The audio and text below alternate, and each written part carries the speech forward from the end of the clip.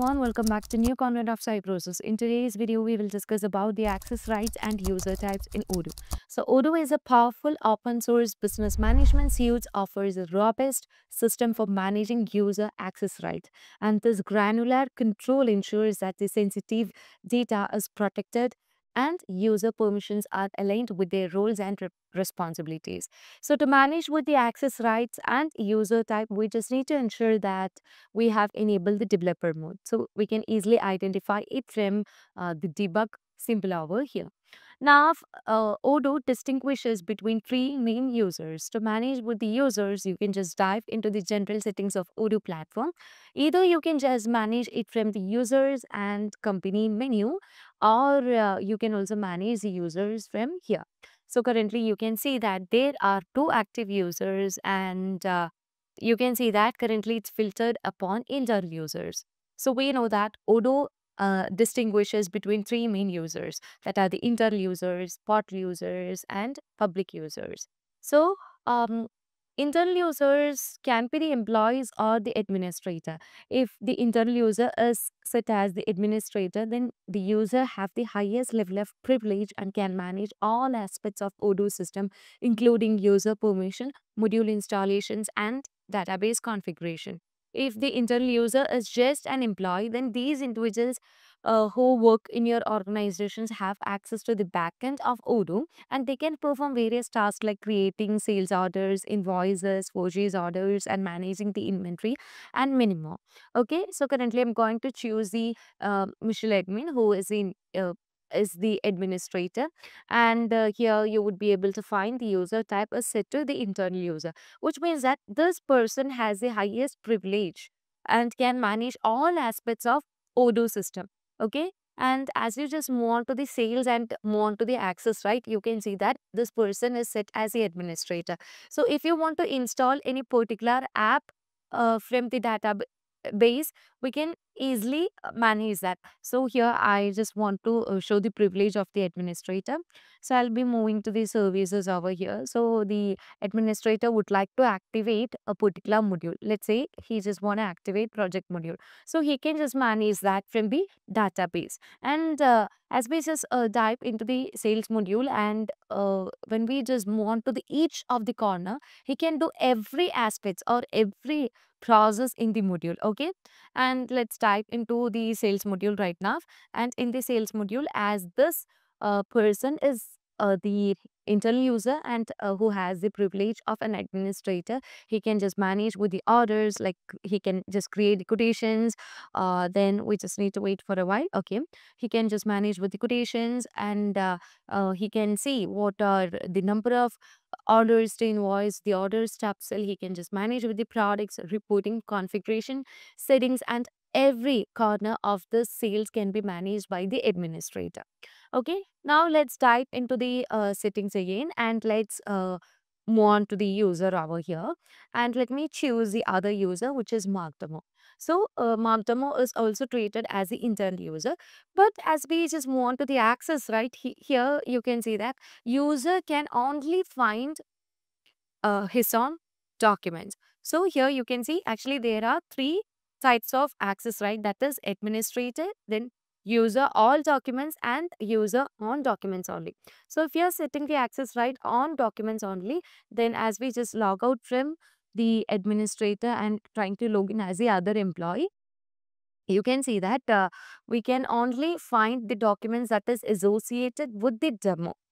And let's move on to the demo, and here you can see that he will be having limitations. So let's close this, and let's move on to the sales, and here you can see he can only find the sales order which is managed by him. So as you just move on to here, you can see the quotation is filtered likewise, and here you can see he cannot just manage with the reporting and other configuration settings. Now again, let's log out from this user, and let's log in as Michelle admin. And afterwards, we just need to change the access right of the internal user. So not to the apps, we just need to go to the settings, and here I'm going to change the access right of this user as all documents, user all documents. Now let's save this. Afterwards, again, you can just log out from the user, and now let's log in as Mark Demo. Okay, so I'm going to log in as Mark Demo, and here, as you just move on to the demo, let's remove the filtration, and here you can see that this user would be only able to find all documents, which means he can just view every document which is managed by other salesperson also. Here you can see that, and but he won't be having the right to manage the reporting and configuration settings. So that are the different um, access rights that's available in the Odoo 18 sales module. So again, let's log in as the administrator, and let's move on to the settings. And as you just move on to the settings, here you can just click on manage user. As you just remove the filtration, you can also find other users such as the Joel Wills as the portal user. So here we have the portal user. Portal user can be the customer or a partner. So if we are treating them as a customer, we can say that they are the external users who have access to the customer portal. So they can view their orders, invoices, and other relevant documents, and they may be also have the ability to place new orders or make payment. And we can say that the partner is very similar to the customers. So the partner can have the access to the portal to view the documents related to their interaction with the business. It can be such as the purchase order or the delivery slip or the invoices. So I'm going to log in as a portal user. So currently you can say currently we haven't connected as a portal user because now never connected that.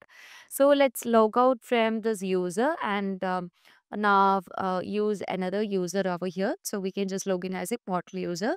So as we just move on to the portal user, here you can see that as this customer has one quotations to review, we can easily find that. It also shows every details of the quotation. If he want to make the payment from here, he can also make the payment by going to sign and pay, and afterwards he can just make the payment from this section because this is his portal and he can get every details from here. Okay, so that's how we just manage with the portal users in Odoo 18 sales. Now again, let's log in as the Michelle admin. So here we have the public users. So public users are the website visitors. Okay, so I would like to choose the admin over here. Now again, choose manage users, and here we are just going to log in as a public user. So you can just say that we have set the user type as public, and we just need to log in as a public user, right? So currently we just going to log out from the administrator. So let's log out, and you can see we can just have the option of use another user. So where you can set the password and the email over here. Afterwards, you can click on login. So as you just click on login here, currently you can see this user is logged in over here, but the account is not logged in. So in this case, we know these are the anonymous users who can access your public website, and they can view the information regarding the blogs and other content with logging in and all. So they haven't currently logged into the account, but still they can view this like um, using the website and all. So that's all for today. Thank you for watching the video.